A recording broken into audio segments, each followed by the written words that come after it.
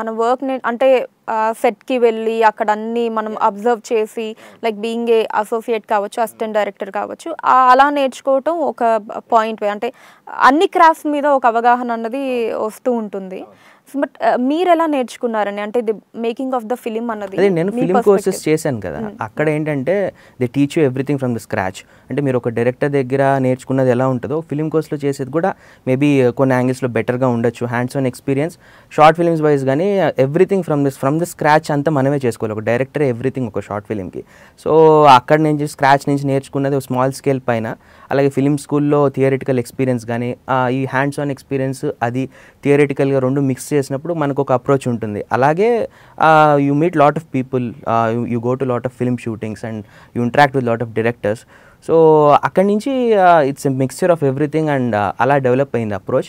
And నేను Golimaar shooting అప్పుడు పురి జగన్నాథ్ గారిని కలిశాను. సో నా అప్రోచ్కి మేబీ సీడ్ అక్కడి నుంచి వచ్చి ఉండొచ్చు. ఎందుకంటే ఆయన అన్నారు, నువ్వు ఈ బుక్స్ చదివి స్క్రీన్ ప్లే ఎలా రాయాలన్నది ఒక మంచి ఐడియా తెచ్చుకుని నీ ఓన్ అప్రోచ్ క్రియేట్ చేసుకో. ఒక దగ్గర పనిచేయాలన్నది అంత నెసెసిటీ కాదు.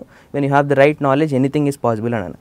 సో అక్కడి నుంచి స్టార్ట్ అయిందండి thought. So I started believing in it and somehow it happened. ఏం బుక్స్ రెఫర్ చేశారు పురి గారు? సిట్ఫీల్డ్ స్క్రీన్ ప్లేస్ అని ఉన్నాయండి. ఒక ఫోర్ వర్షన్స్ ఆఫ్ సిట్ఫీల్డ్ రైటింగ్స్ ఉన్నాయి. So when you read them you get to know how to right a screen play. So అలాగే several film break downs కానీ అవన్నీ ఆయన పర్సనల్గా సజెస్ట్ చేసి కొన్ని నావెల్స్ కూడా సజెస్ట్ చేశారు.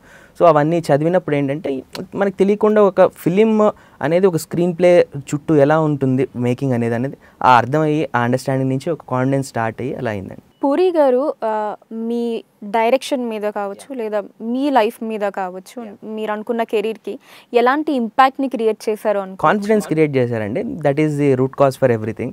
సో ఆ one small word confidence create చేశారు. అంటే it's a very big impact. It has a very big impact. But ఆ కాన్ఫిడెన్స్ ఆ డైరెక్షన్ ఇచ్చారు. సో అక్కడి నుంచి నేను ఒక స్ట్రాంగ్ మైండెడ్గా అలా వెళ్ళిపోయాను అంతే. ఒక డైరెక్టర్ పొజిషన్లో ఉన్న మీరు పూరి జగన్నాథ్ గారి డైరెక్షన్ స్టైల్ గురించి ఖచ్చితంగా అబ్జర్వేషన్ ఉంటుంది కదా మనకి.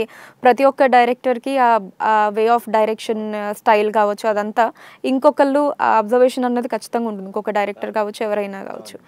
అలాగా ఆయన వే ఆఫ్ డైరెక్షన్ స్టైల్ గురించి మీరేం చెప్తారు? ఆయన ఒక వరల్డ్ క్లాస్ ఫిల్మ్ మేకర్ అండి. I have always been telling to my friends and everybody, ఒక వరల్డ్ క్లాస్ ఫిల్మ్ మేకర్. అంటే ఒక హీరో క్యారెక్టరైజేషన్ని నేను చూసిన ఫిలిమ్స్లో ఆయన అంత బ్యూటిఫుల్గా ఎవరు చూపించలేదు. Maybe he does it in the best way.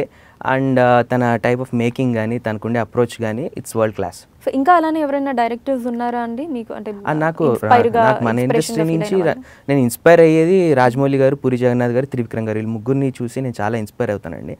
Also I learned a lot from there films and there approaches.